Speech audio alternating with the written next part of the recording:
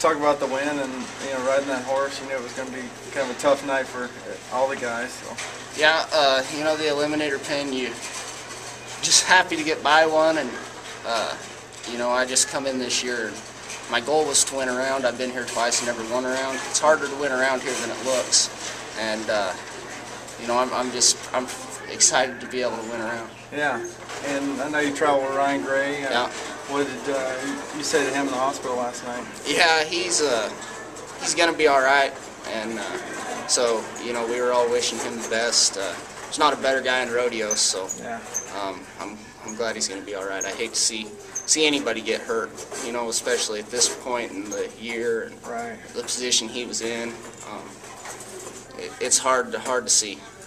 When what you asked him, what you could do for him. Oh yeah, last night I asked him if there's anything I could do for him, and he said, "Well, go win a gold buckle." So, that's the kind of guy he is. He's a good person, and you hate to see him go down like that. Yeah. I'm glad he's going to be okay. You took over the lead tonight in the world standings. So we got 7 more rounds. What's your mentality going into the rest of the rounds? I'm just going to try to win around tomorrow night. I set that goal to win around, and I'm not going to change anything. I'm going to go at every horse like it's the 10th round. I have to win first, and try not to hold anything back, and hopefully it'll all pan out. And had you had that horse tonight? Had you had that horse before?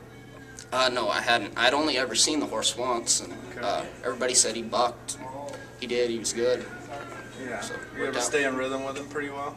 Yeah. He had me on the end of my arm from the get-go. He's constant pull. He's a little heavy, but rode pretty good. Had pretty good timing for that pin. A lot of them will hop and skip and stuff, and he was pretty even, and I'm glad they liked it. Yeah.